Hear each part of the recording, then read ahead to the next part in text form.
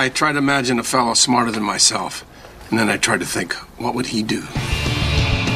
Charge up your axons, ready your receptors, and shift your lobes into upper beta phase. You are listening to Smart Drug Smarts, the podcast dedicated to helping you optimize your brain with the latest breakthroughs in neuroscience, nootropics, and psychopharmacology. Hello and welcome to Smart Drug Smarts. My name is Jesse Lawler. I am your host, and this is the 82nd edition of this podcast dedicated to the ongoing improvement of your own brain by any and all means at your disposal. As I believe I hinted at last week, this is going to be our first ever fungal edition. We're actually dealing not with a pharmaceutical, not with a plant, not with an interesting practice that you might do like meditation or physical exercise, but with a fungus. With a fungus called lion's mane mushroom. It's actually called several different things, and it's got a scientific name, which our guest will be kind enough to pronounce accurately for us. I'm not even going to try. But if you come across it, you'll probably hear it called lion's mane. Looks a little bit like a bushy lion's mane. Also just looks kind of like a big beige blob, but lion's mane makes a much cooler name. We're going to be speaking with Eric Cerecedes, who is a mycologist, one who studies fungus. He actually runs a business called mycoformulas.com and is in my neck of the woods. I'm from Oregon originally, and he's in Southern Oregon. And he was recommended to me recently very enthusiastically by a friend who saw him speak at an event locally and rang me up and said, "Hey, Jesse, you've got to get this guy on your show. He's talking about this fungus. It's got these cognitive enhancing properties." And like so many of the things that we have not yet covered in our 81 and counting episodes, I'd heard of lion's mane, but yeah, we hadn't gotten around to doing an episode on it. I've never tried the stuff myself, but we called him up, got him to come on, and that is what you'll be hearing in the main interview. If you hang around until the very end of the episode in the ruthless listener retention gimmick, I'm going to tell you about a big fat lie that got spread around as a scientific truth for a while. This was basically a hoax that was pulled on the science news reporting community, but you might have heard about it like in real articles or press coverage and not heard the retraction. It's a pretty interesting story, so hang around for that at the end. But as usual, let's start things off with This Week in Neuroscience. Smart Drug Smarts. This Week in Neuroscience. So scientists and researchers in Australia are on the trail of a killer called motor neuron disease, which is a not particularly well understood disease in which neurons degenerate and die. From the time that a patient is diagnosed with motor neuron disease, they typically have about 2.5 years to live. It's pretty much a death sentence at this point. And what's scary is, at least in Australia where this article is from and this research is going on, its prevalence is growing quite a bit. It's currently killing about 1 out of every 180 Australians that die from this disease. But that's about 2.5 times the level that it was at 25 years ago. Researchers say that this is not just a case of it being diagnosed more frequently, that there definitely seems to be some sort of unknown environmental factor at play, and that's one of the things that they're trying to tease apart. Now, what's interesting, what caught my eye about this, is the method that they're using to do the research, which is a really interesting combination of genetic manipulations into a fish called a zebrafish, which comes originally from India, and has about a 5-day period at the beginning of its life where it is see-through. You can see right through the thing before it becomes opaque. They also breed really fast, which for an animal that's going to be used in research where it's going to die horribly and you want a large turnover is a good thing. 2 breeding zebrafish can produce about 300 eggs in a day. So first of all, they took this zebrafish and they gave it some genes from a jellyfish that made many of its proteins fluorescent. So they've got green, blue, red, orange insides, labeling specific tissue types. They can see what's a nerve, what's a muscle, what's going to be the spine, brain, heart, etc. And importantly for this study, when motor neurons die, they glow yellow. So then the next genetic ingredient is actually the human gene for motor neuron disease. So these poor little fish are going to be dying horribly over the course of the next couple of days, but they're giving kind of a technicolor example of the progression of this disease as it eats away at these nerves until they're non-functional and ultimately dead. And this just seemed like such an interesting combination of transgenics and using a conveniently transparent animal, almost like a living slide, that I just thought it was cool. And it's also an interesting microcosm of that question of, can good human technology beat or outweigh bad human technologies if it turns out that the environmental factor that's causing the rise of motor neuron disease is something that's from human pollution or a contaminant or something like that? It might not be, but on the other hand, it might not be a wildly speculative guess to think that it might be. Can the attention of research scientists and this application of heavy technology outweigh some of the unfortunate byproducts of our other technologies? We shall see.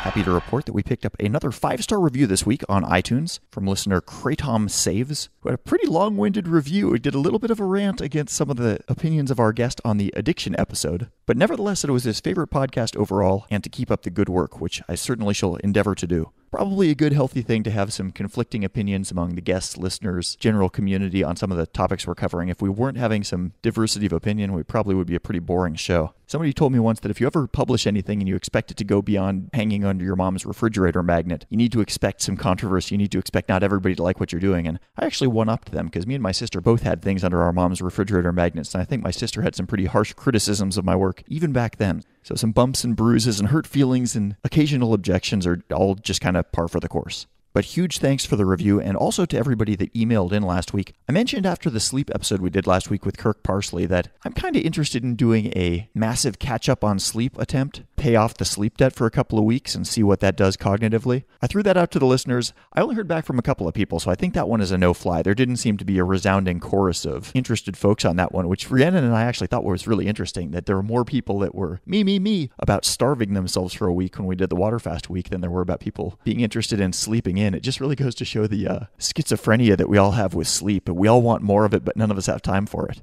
myself included, although I have been trying to be a little bit better since last week's episode.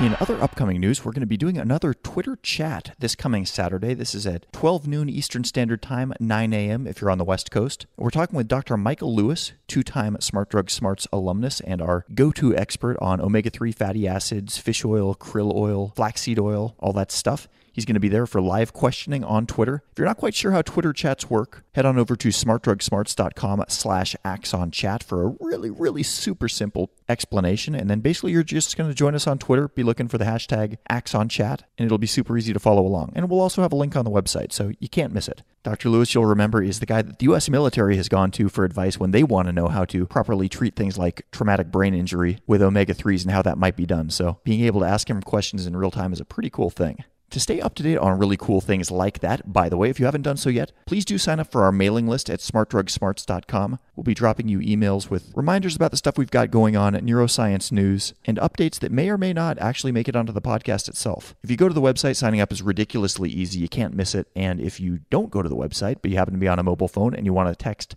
SDS for Smart Drug Smarts to the number 33733, if you're in the U.S., that'll work. That'll give you a way of signing up from your mobile phone without needing to actually hit the website at all. I'll give you one little teaser, something I published on the website this week, an opinion piece about cognitive enhancement and why it is not that bad of a thing. There was an article I saw online recently that I took some exception to. It was published in Georgia State University magazine called The New Normal, and actually featuring a lot of the thinking and ideas of another Smart Drug Smarts alumnus, Nicole Vincent, with whom I had to respectfully disagree about what the future of cognitive enhancement means for society. So if you want to hear me a little bit more opinionated than I generally let myself get on the podcast, check out that article. We'll put a link to it on the website. But now let's jump over into our main interview. Smart Drug Smarts. Okay, so as mentioned, our guest this week is Eric Cerecedes of Myco Formulas. Eric is a mycologist, and there actually are such people. There are mycologists, and I guess let's talk about that a little bit first, about fungus. Fungus is one of the 5 primary kingdoms of life here on Earth. Viruses don't count. Biologists don't consider viruses to be alive, but of the things they do consider to be alive, they break them into 5 major kingdoms. Monera, which is better known as bacteria, fungus, plants, animals, and then something called protists. But plants and animals kind of get all the glory. You hear about bacteria a fair amount because of everything from antibacterial soap to the helpful bacteria that live in our gut. But fungus, we kind of have this negative view of, it grows on our toenails or stains our shower curtains, things like that. And what mycologists say is, no. Actually, fungus has all sorts of beneficial uses. But unfortunately, whoever's doing PR for the fungal kingdom just really hasn't done a very good job, because in the popular imagination, at least in the West, we really only tend to think of negative images like rotten mold and decay and streaks on my shower curtain, but that lack of maybe public awareness or public acceptance of some of the potential benefits of things in the fungal kingdom have led to kind of missing the boat on a lot of things that fungus might be able to do for us. There's really interesting study going on now in the uses of fungal-derived compounds from everything from medicinal purposes to literally building materials, believe it or not. Eric Cerecedes and I are going to have a pretty wide-ranging conversation. You'll hear me a couple times probably try to kind of steer him back on the tracks to talk specifically about lion's mane, because we start going off onto things like general ecology and mushrooms in general, and that's not to fault Eric at all. I think it just goes to show his wealth of enthusiasm for the untapped potential resource that we have in the fungal kingdom. So with no further ado, Eric Cerecedes and lion's mane mushrooms. Thanks for having me today, Jesse. Experience that I gained in my early 20s in the world of mushrooms was pretty profound and kind of showed me my life's path. I was in the United States Air Force as a teenager, early 20-something. I had a close family friend that was stricken with Alzheimer's who degenerated very quickly. His name was Dick. And within 2 years of his diagnosis, Dick was unable to get himself dressed or have a coherent conversation.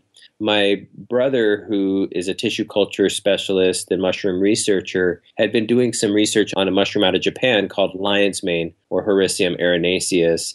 And in a clinical study, they demonstrated that the lion's mane mushroom was able to improve the functional independence measure of every patient in the study. Not all of them had total reversals, but every one of them did have an improvement in their functional independence day to day. That's pretty good in every single person in the study. That's unusual. Yeah, so Dick was taking the lion's mane therapy for somewhere between 3 and 4 months, and he got out of bed one day and he got himself dressed and he took himself to the bathroom in the first time in over a year. At that point, I had just been discharged from the Air Force, honorably discharged, and was in a kind of a transitionary period. And what we saw from that point forward was nothing short of miraculous. Coherent conversations, new memories. He was able, toward the end of his life, to drive again.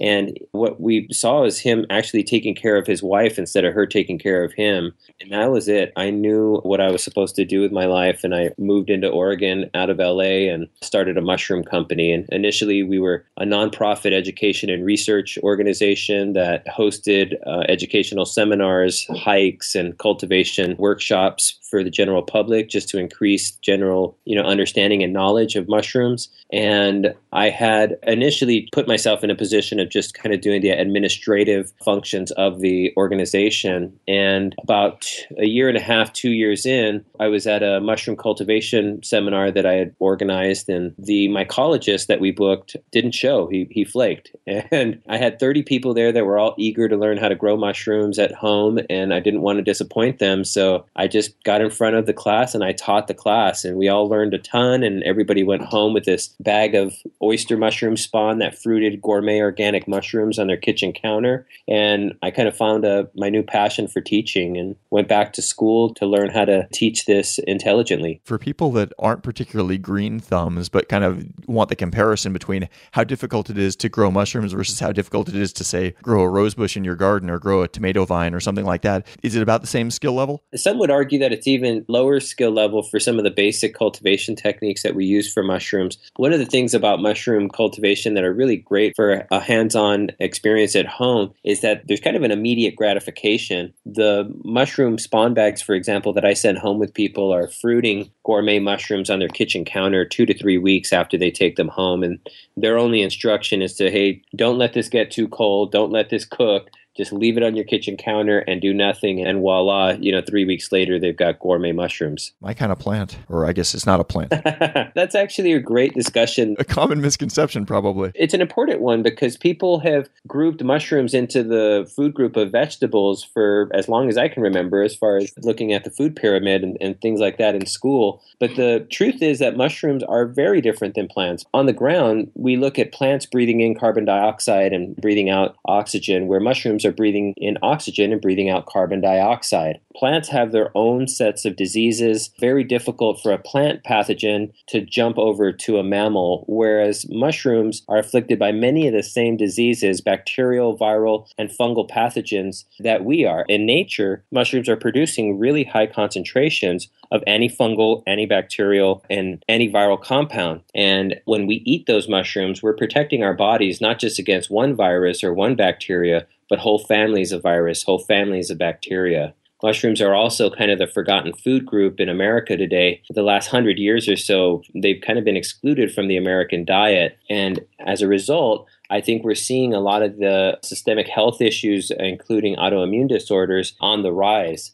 Mushrooms are some of the most amazing fuel for our immune function that's available in the kingdom of nature. Is there reason to think that historically people in the West or elsewhere in the world have eaten more mushrooms and funguses than they do now? That's a great question. I am unsure as to what the motives of Western settlers were in excluding mushrooms from their diet, given the fact that they're so rich in protein and so good for our immunological function, it's hard to imagine why they would be. But believe it or not, America today is only privy to 2 or 3 different varieties of mushrooms. The portobello, the crimini, and the white button mushroom are actually all the same species, just harvested at different stages of the life cycle. Given the fact that there's over 2,000 mushrooms that are edible or medicinal in nature, and we only eat 2 or 3 of them, we're really missing out on a wide variety of compounds that support virtually every vital function of our bodies. One of the fun pieces of discovery that happened to me after I moved to Oregon out of the big city in Los Angeles was that lion's mane mushroom that was being tested for Alzheimer's in Japan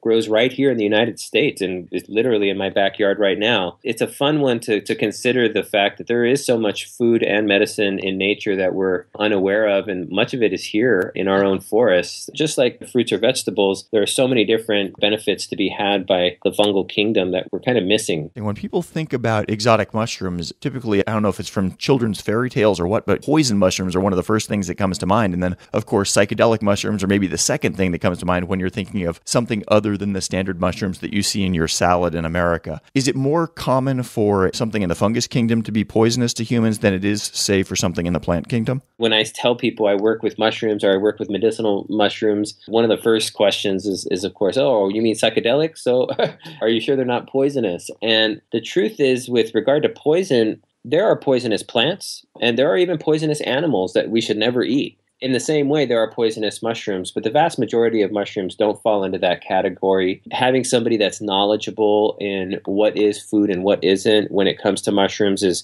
important, but I think that a lot of the hype around poison mushrooms is just that. And as I said, there's probably as many poisonous plants, as many poisonous animals as there are poisonous mushrooms, but we don't worry about that every time we put a salad in our mouth. So let's talk for a little bit about lion's mane mushroom in particular. Can you tell us some about the studies that have taken place into the cognitive effects around lion's mane? Absolutely. So lion's mane is a miracle in regard to neurological research. The study of not just Alzheimer's, but many neurological diseases is linked back to a lack of a protein in our brain called nerve growth factor. And nerve growth factor is this compound in our brain that has the ability to act as the building blocks of new neurological tissue, synaptic pathways, gray matter. And the scientific community understands this very clearly.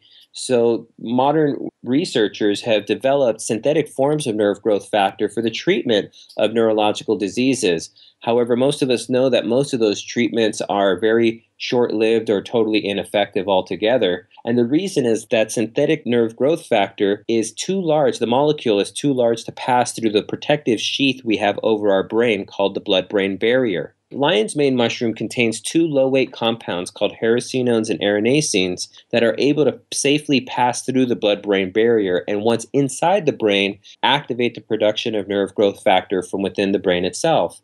So what we're seeing is not just an improvement in the lives of people with memory loss, but improvement for people that are dealing with Parkinson's, fine motor dysfunction, dementia. And it's kind of one of those missing nutrients that are really important in our day-to-day diet that has been missing for a long time. So I love the idea of looking at this from a research perspective, and developing pharmaceutical-grade supplements is something that I've specialized in for almost a decade now. But the truth is, if people were able to integrate mushrooms into their diet as a functional food, then we maybe wouldn't have the need for all of those supplements and capsules and so on and so forth. I was looking at one of the studies that was done, I think this was in 2009, it was a Japanese study, and it was showing some significant cognitive benefits for a group that had been taking, I guess, a mushroom-based powder based on lion's mane 3 times a day for 16 weeks. And they did see significant improvement, but that improvement dropped away after about 4 weeks after they stopped taking the supplement. So it did seem like something that needed some sort of upkeep in the system. So really thinking it more as a food or an ongoing supplementation versus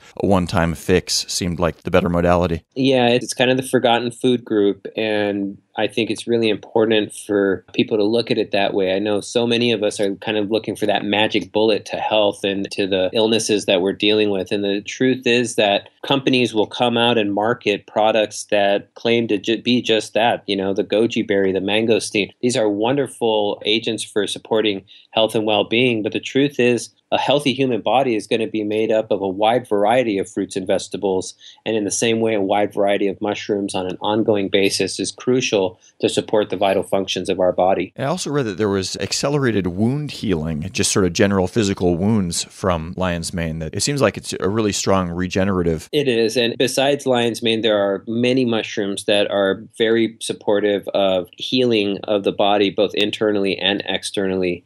Dr. Andrew Weil recently released a topical product line for healthy skin based on shiitake extracts. I even have a close family member that suffered with mastitis, which is an infection of the breast that women get while their children are in their infancy. And conventional treatment is antibiotic therapy. However, she was able to clear the infection utilizing mushrooms as a compress. And one of the bonuses there was, besides clearing the infection, she was able to continue breastfeeding through this time. And if she would have gone the conventional route with the antibiotics, she would have had to stop breastfeeding. So definitely several benefits to mushrooms on a topical application as well as internally. And I also have read that there have been some mood and anti-anxiety benefits, particularly for lion's mane. Yeah, it's neat. There are several mushrooms that are demonstrating anti-anxiety or calming effects for the people that use them. I would say that the research there is still fairly sparse, and I'm really excited to see, as we get into various production and testing models, which mushrooms and which parts of those mushrooms are providing that effect. On the physiological level, people are really suffering with emotional health as well. So anything that we can find in the mushroom or plant kingdom that can help support these folks is something that we're very interested in. We've talked on some other episodes about different adaptogen plants that have cognitive benefits. And one of the common threads there is, for any living organism, there are so many different potential active compounds. Oftentimes, the science hasn't yet really threaded apart what's doing what. We see sort of these grand level effects when humans ingest these things, but it's not always clear exactly what the mechanism of action is. For lion's mane, is there much of a sense what some of the mechanisms of action going on within the human body are? Absolutely, yeah. There's a class of compounds found in lion's mane and other mushrooms called beta-1316 glucan.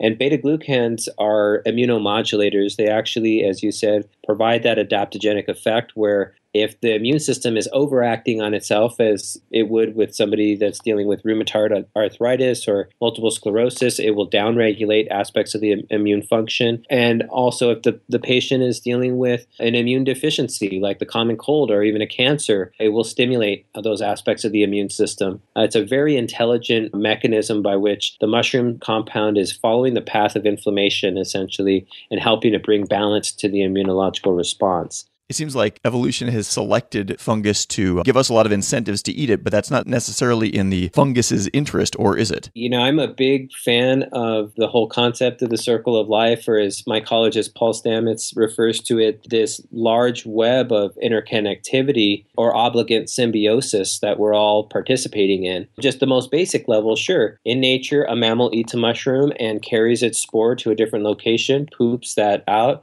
and the mushroom's able to propagate itself through those means. Similarly to bird with seed. There's some bigger picture ways to look at these relationships of mushrooms and plants and animals that are really magnificent. There's 4 different types of mushrooms found in nature. The first are called mycorrhizal mushrooms, which attach to the roots and trees of plants, and they extend the plant's ability to absorb water and nutrient at the greatest rate possible and increases its resistance to disease as a result as well. There are parasitic mushrooms that are killing living organisms and are easy to make into the bad guys, but the truth is every beautiful old growth healthy forest has these mushrooms in them, and when we take a step back, they're really facultative. They're helping to basically kill the weaker members of a species and facilitate the natural selection process, allowing the strongest to survive and procreate. Then we've got saprophytic mushrooms that are these grand recyclers of the terrestrial landscape, taking dead and dying material and recycling it back into nutrient-rich soil.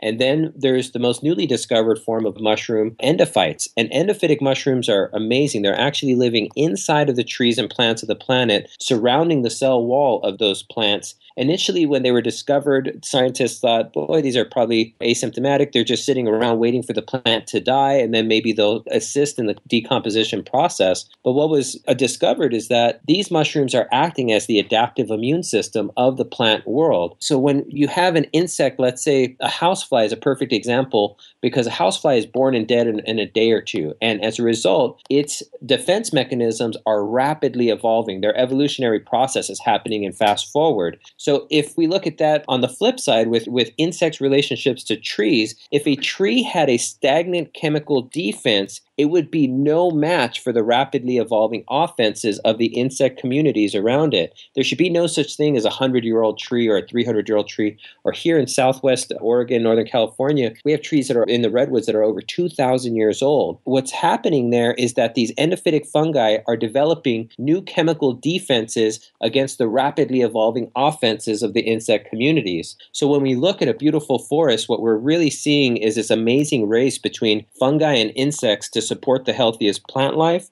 and thus the healthiest animal life. It's that whole chain, like we said, that obligate symbiosis that we're all participating in. And really, mushrooms are the backbone of land-based organisms on the planet. You know what that reminds me of? It reminds me of how it's theorized that mitochondria that live inside animal cells were originally kind of their own living thing and eventually became so symbiotic with animal cells that they just became an organelle. It sounds almost as if this type of fungus is sort of doing something similar with plants, a slow symbiosis almost towards becoming a single creature. Yeah, I'm a big fan of the Gaia theory. I have a friend and mentor who passed away last year. His name was Steve Wireman, and Steve is a biologist and a brilliant scientist. And his philosophy was not just his scientific understanding, but a spiritual belief, and that is that there is only one organism, and that is DNA. And DNA has gone from the most simple organism floating out there in the ocean and diversified and complexified in all of these amazing ways. And we can say, oh, well, we're destined to be here, but really what nature has done is it's diversified itself in order to give itself the ability to be resilient. It's given itself the ability to withstand a supervolcano or a meteorite impact or things like that. Every form of life on the planet is simply an expression of DNA. All of us have the exact same building blocks that make us a living organism, and without them, there is no life. The vast majority of the studies and the interest in lion's mane mushroom seeming to come out of Japan. Why is it disproportionately a Asian and Japanese in particular area of interest and study? We have a pretty significant challenge in the West with the way that clinical research is funded and the way in which we allow for the induction of new drugs. Up until very recently, there were virtually no drugs in the United States or in Europe that were not chemically synthesized. And there are many compounds found in nature that don't work as well when they are synthesized than they do in their natural form. There's a great example of a drug called PSK that's been, for the last 30 years, one of the leading cancer drugs on the planet,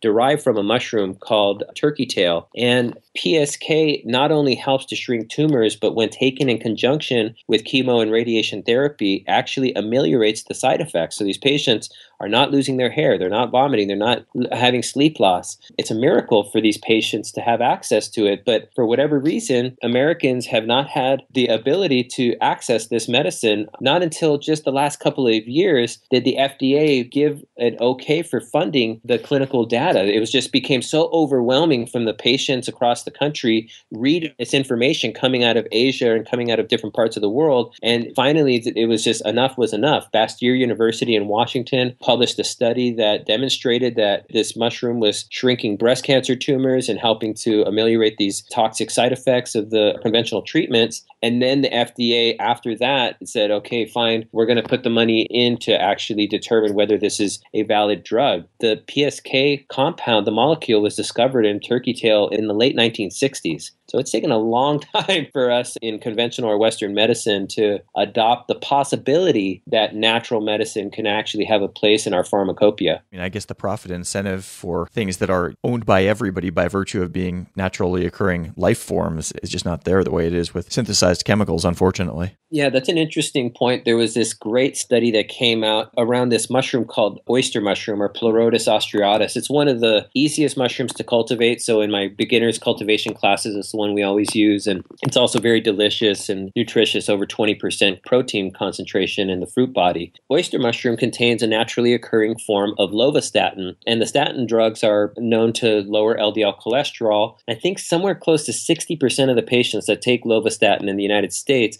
suffer from mild to severe side effects. So there's this naturally occurring compound in the oyster mushroom that's discovered after the patent and distribution of lovastatin as a drug.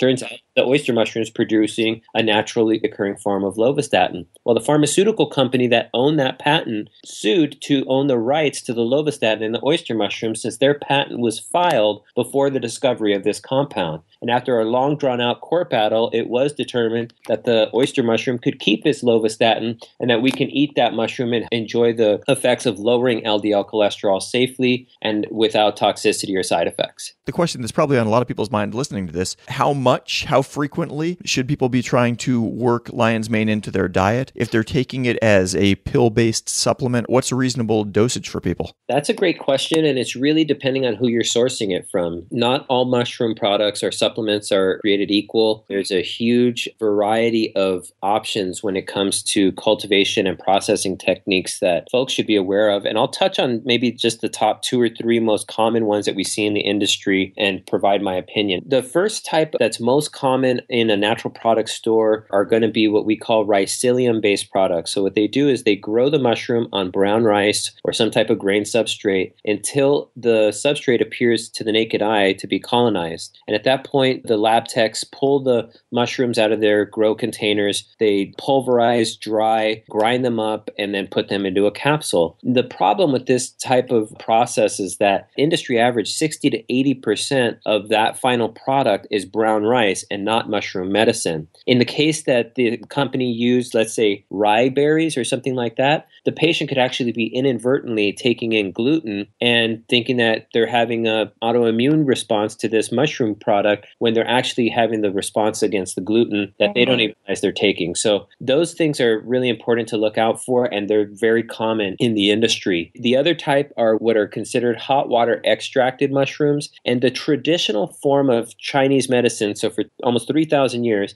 the Chinese took mushrooms, many of which were not edible. They're very woody, growing off the sides of trees, and they would make teas out of them. And that would release some of the water-soluble beta-glucans, some of those water-soluble compounds that tonified their bodies. And there's modern applications of that same thing today where they'll take a tea and they'll spray dry it, take that residue, cut it with cornstarch, and put that into a capsule. And that's one way to ensure that you're getting a standardized product that has a specific level of potency. The challenge there is you're only getting one aspect or a very narrow band of the beneficial attributes that mushrooms are producing. My company, Mycoformulas, produces a product that is full spectrum. And what that means is that we take the mushroom through each stage of the life cycle, the mycelium, the primordia, the fruit body, and spore, all of which have medicines that don't occur in those other stages of the cycle. And we combine them together so that we get a product that's both full spectrum, offers all of the beneficial compounds, not just the immune-enhancing compounds, but simple things like the proteins, the vitamins, minerals, essential amino acids that mushrooms are producing during their life, and then combine them. In our production facilities, we go a little step further and actually mimic the native habitat of each of these species. For example, the cordyceps mushroom that comes from the Tibetan Plateau, in our grow environment, we are changing the gas exchange, the temperature, the humidity to mimic the Tibetan Plateau through the 4 seasons so that these mushrooms are not just producing their full spectrum of beneficial compounds, but at their highest concentrations.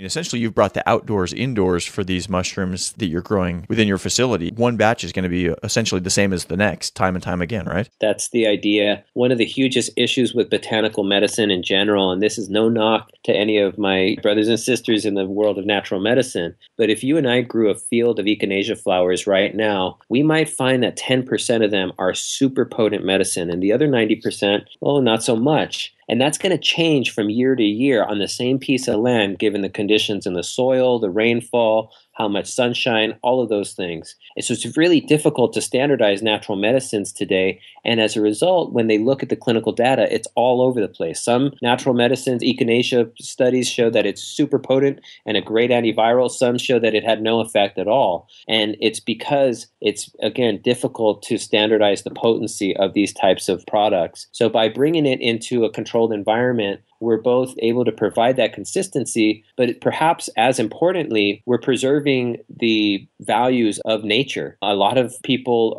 ask me, should I just be going out and harvesting these mushrooms? The truth is 96 to 99% of the original forest that stood in the United States is now gone. And there is not enough resource at this point for everybody to go out and wildcraft mushrooms or wildcraft medicinal herbs.